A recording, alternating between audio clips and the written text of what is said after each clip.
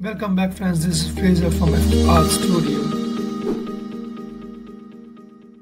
Friends, do you want to create rolling animations like this red carpet rolling? Then let's get started. For that, first I have taken a cube, one primitive, so you can add about 50 subdivisions along the length and add couple to support.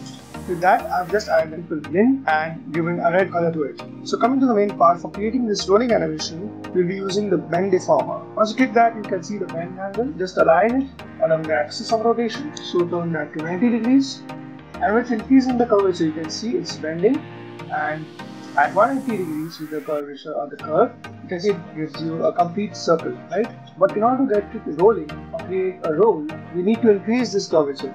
So for that, we keep this curve at 720, so that will give you more loops of curves or more spirals.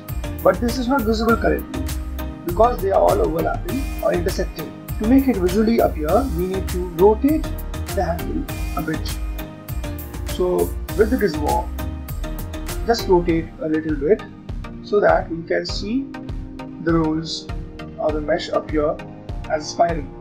So keep it tight or loose as you wish according to your concept. And if you haven't subscribed to my channel yet, please hit the subscribe button and the bell icon. Once that's done, coming towards the animation part. You can notice below that in the timeline I have 120 frames. Okay, so we'll be animating for 120 frames, and for that we'll be using the translate option. Currently the roll is wound up, so if you move the gizmo, you can see the roll starts unrolling, or the carpet in this case starts unrolling and opens up. We'll key the translate Y and X axis because the rotation will be occurring here. So we'll take the first frame as it is and we'll key it. And then we'll move to the 120th frame and move this gizmo to the extreme end where it completely unrolls and opens up. This will automatically key that frame. Once that's done, you can check the animation.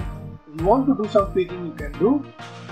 You can go to the graph editor and also change to linear if you wish to do that. So friends, I hope you have learned a very quick and easy way of creating rolling animations like this. You can try it out on various objects and various kinds of animations you're free to explore. Friends, if you like this video, please give it a like and share your comments.